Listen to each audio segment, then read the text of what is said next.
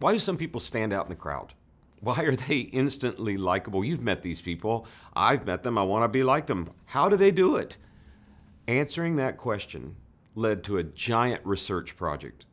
See, after 15 years of doing executive search, we've met the best of the best. We even have done face-to-face interviews with 30,000 individuals that are the top talent we've ever met.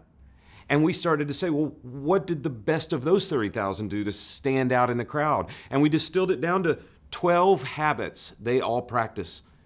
The result of all that research is a book called Be the Unicorn, the 12 data-driven habits that separate the best leaders from the rest. But we've taken it one step further, the Vander Index. And it'll show you, where do I stand in these 12 habits? Where do I stand against the 250,000 people that have taken this survey?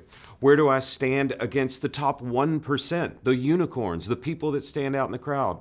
What am I best at? What do I need to work on?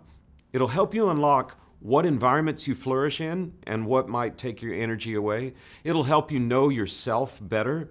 Take the Vander Index and get on the road towards standing out in the crowd.